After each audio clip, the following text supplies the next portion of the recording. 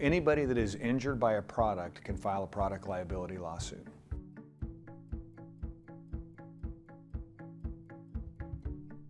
The liable parties in a product liability case can consist of the manufacturer of the product, someone that sold the product, someone that made component parts or subparts of the product and put it in what's called the stream of commerce.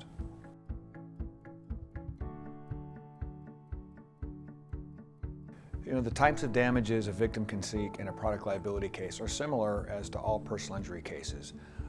Money for pain and suffering, compensation for lost wages, compensation for past medical bills, compensation for future medical expenses, things of that nature.